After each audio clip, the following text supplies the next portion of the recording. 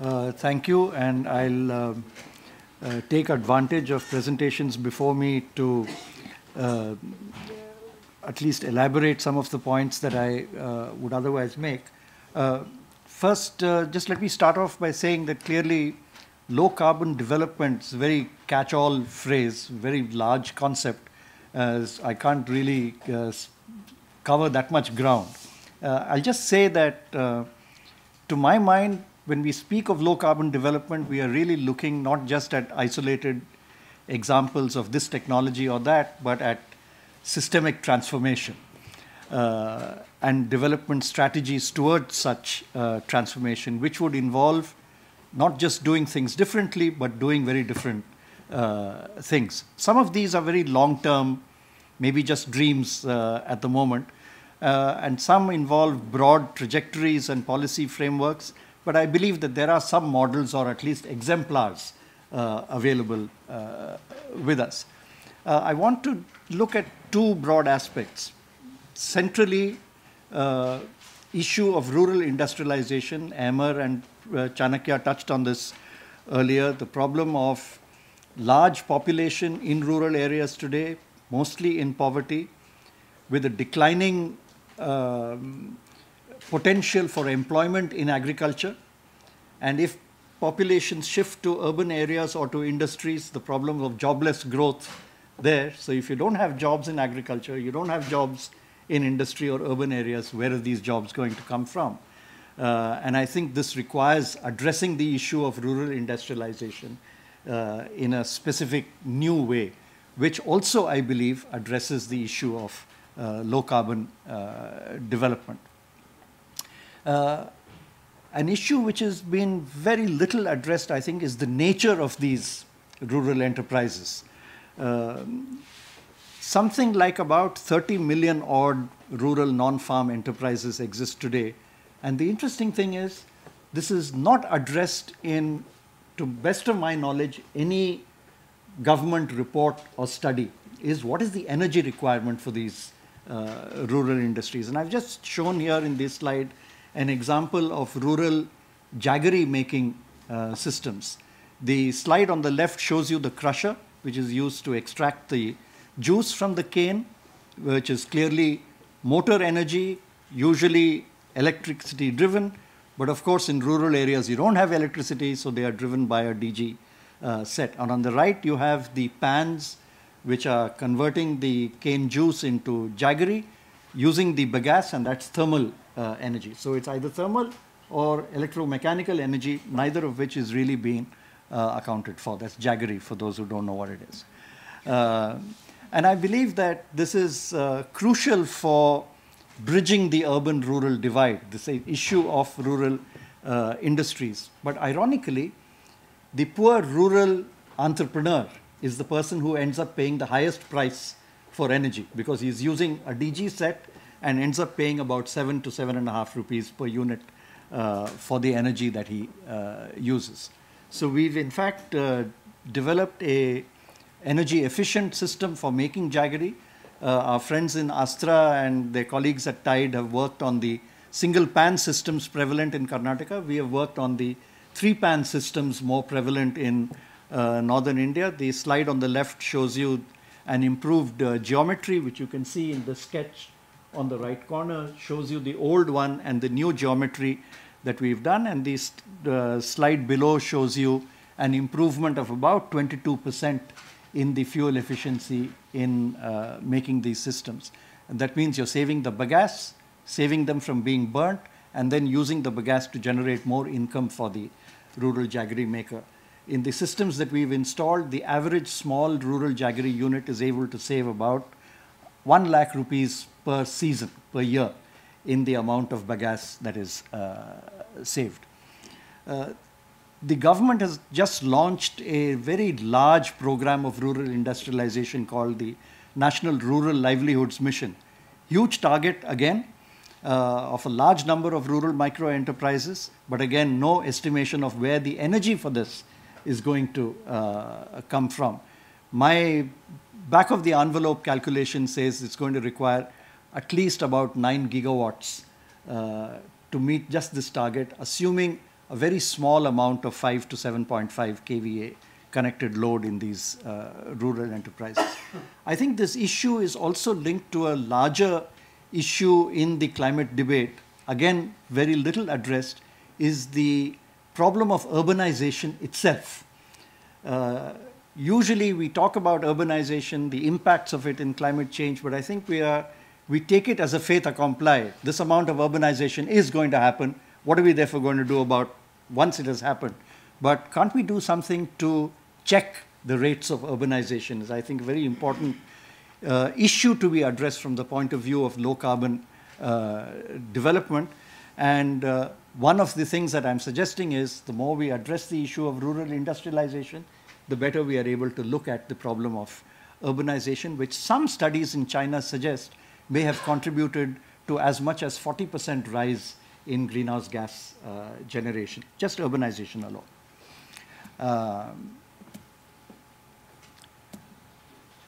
So I'll just give you a few examples of rural industries which I think address these twin issues.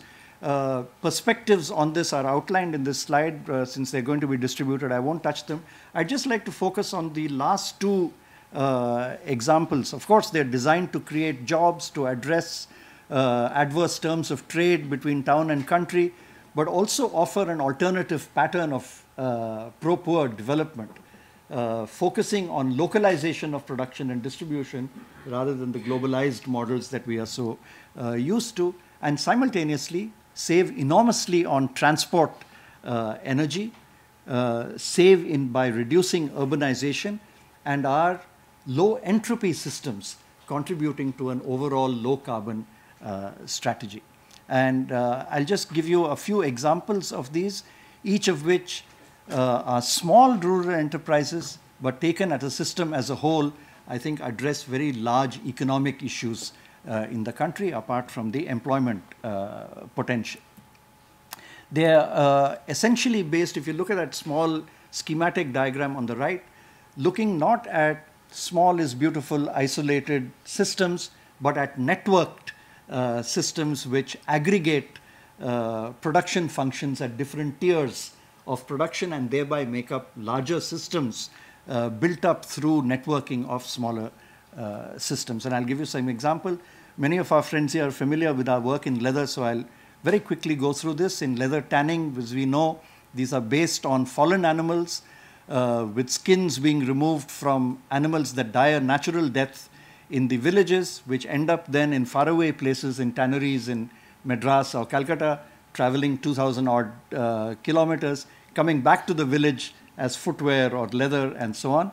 Whereas this used to be a differently short-circuited kind of production system, we're going back to that using technologies in tanning, in improving the quality of the leather through innovations in machinery and in processes, and then converting them to products. An interesting angle is that we are using the carcasses of dead cattle, which are normally left for carrion in the villages, and converting those into useful products, essentially by cooking the carcass in a large autoclave, which you'll see on the left, which produces the flesh, which is dried and minced, converted into meat meal.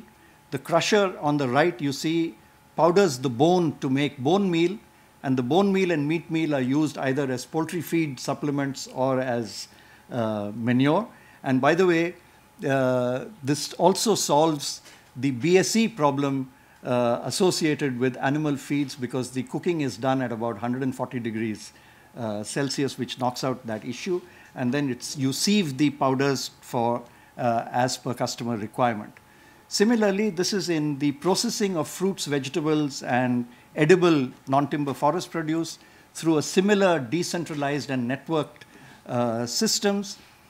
These are FPO grade production systems, not homemade kitchen scale enterprises.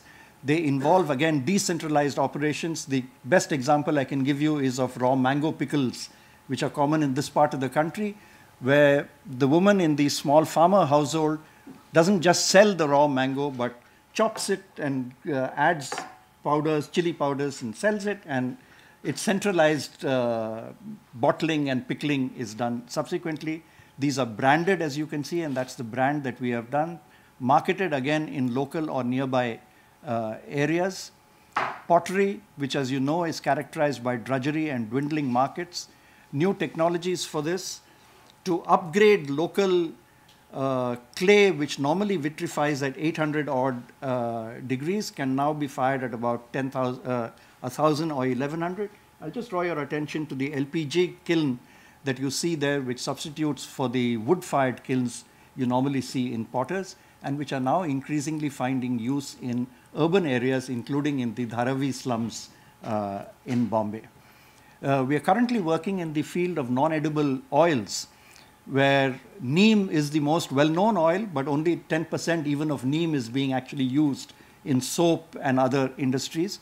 We are working on generic technologies addressing a large range of tree-borne oils, some of which are shown here. And this is a generic technology package. What is interesting about this is if you go to the industry and say, I want an oil processing set of machinery, they'll say, okay, you want to do neem, I'll give you a set of machines for neem.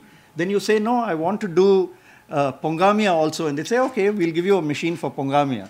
Whereas in the villages, you have a range of machines. So what you see on top there is a decorticator, which separates the kernel from the shell. And this is a generic multiple seed decorticator, which can handle seeds ranging from 4 millimeters to 20 millimeters in diameter. It's a modular design, so it can be quickly shifted around in a matter of a few hours. And then you have the expellers. The hammer mill is for heavier seeds like almond or wild apricot and stuff like that. Again, this works through this networked system, where at the village level you do primary production, removal of kernel. The kernels are then brought to a centralized location, converted to the oil, and further treated, and so on. We are doing this in about 10 different locations in the country, where pilot plants have been set up, and now commercialization is underway. And we are also working in our own field area in Dehradun, covering 4 districts, which is a fairly large catchment area, potentially with 100,000 tons of wild apricot per annum.